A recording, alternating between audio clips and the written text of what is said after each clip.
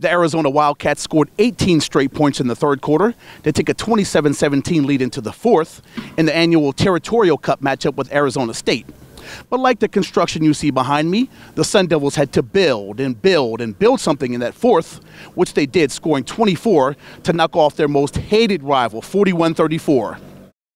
It's great. I mean, we knew what we were capable of. We just knew that we had to come together and execute and come out and perform as a team. And that's what we did tonight.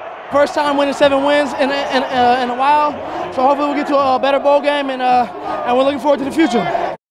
We come together when, stuff hits the fan and adversity hits. I kept coming to the offensive line and, bringing my guys up and, stay focused, and, good things are going to happen, and we got the energy going and just started clicking. Feels great. I feel like Muhammad Ali in his prime, baby. Muhammad Ali in his prime. Don't say I told you so. I didn't want to say nothing during the week, but I knew we were going to win.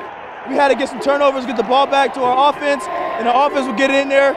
I got big-time faith in our offense, and they did exactly what they needed to do. We weren't far off this year, and those kids never flinched. Those players, the staff, we never flinched. And it's tough when you have 4 setbacks like that, and that showed their character. And again, like I say, I'm just so proud of our players. I'm proud of this coaching staff, how hard they've worked. That's the hardest I've ever worked in my life, I can tell you that. But I'm just so lucky and blessed to be here and get to be a small part of it.